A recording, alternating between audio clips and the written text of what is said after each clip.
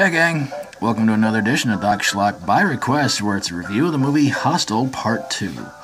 And this one comes to us from fellow YouTuber Ryan Blanche.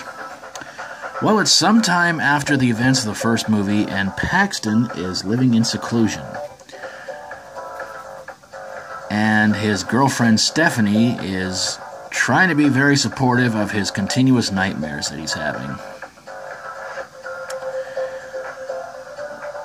So, one day, when Stephanie goes to join Paxton for breakfast, it turns out that Paxton is not quite all there.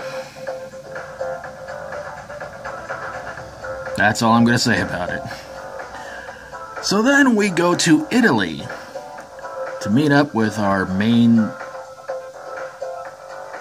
characters, Beth, Whitney, and Lorna, and they meet up with a model who they know from art class because they're art students, named Axel, I think.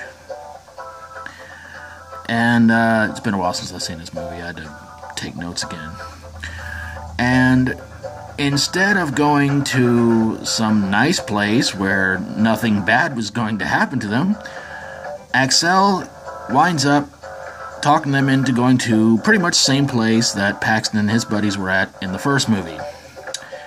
And yeah, you can pretty much guess what happens, except it's far worse. The Bubblegum Gang is back in this movie too, and you know, honestly, I kind of wonder about them. I mean, what would happen if you gave them chocolate bars? Would they have to change their name, or... Just wondering. Beth is pretty much the only one to stick around in this one, and she's being messed with by her captor, I guess you can call him, who seems to have a serious problem with women.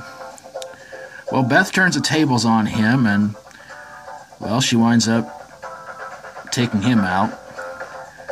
And the guys who are running this whole game are impressed, and they make her a member of their little elite group. And what does Beth do? Go after the turncoat Axel, and pretty much does away with her. And the Bubblegum Gang wind up, well, not kicking butt, but probably chewing a lot more bubblegum.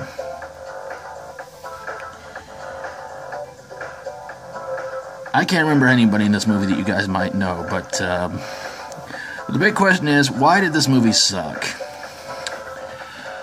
I think part of the reason is basically because, as much as I really hate to say this, but they should have just skipped out on the whole Paxton thing. They should have just went right straight to the three main characters of the movie.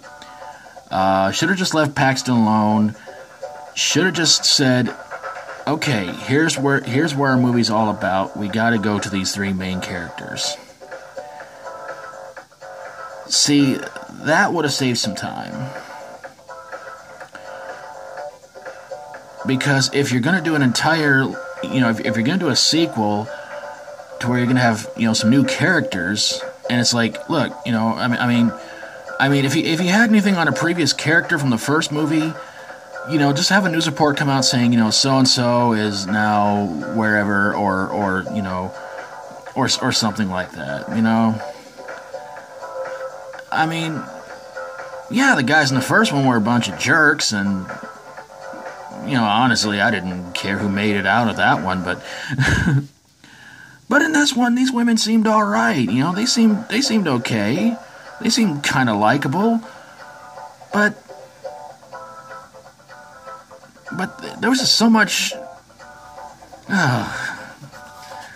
just so much stuff I hated about this movie, and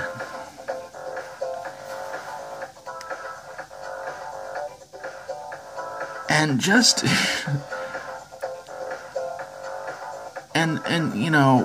and just everything that happened in this movie, and it's like they wanted to kind of turn everything up about another notch or two than they did in the first one. And that's something that always kind of bothers me about a sequel to a horror movie. I mean, I'm not praising the first one at all. The only thing I can say is it had a pretty satisfying ending. That's the only thing I liked about the first movie.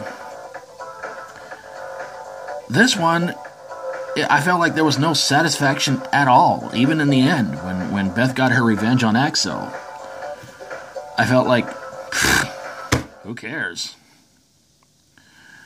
So, yeah, this one was a real big letdown and not something I liked. But if you want to see me review Part 3, just let me know in the comments below. And please let me know what you thought of Hostel Part 2. Special thanks to Ryan Blanche for his request. Please go check out his channel and subscribe to him. And hey, if you like my videos, always feel free to subscribe. If you got a horror, sci-fi horror, comedy horror, fantasy horror movie that made you do a face palm, I can't believe I said that, send it my way and I will get on it ASAP. Thank you guys so very, very much for watching, and until next time, as always, stay strong and rock on.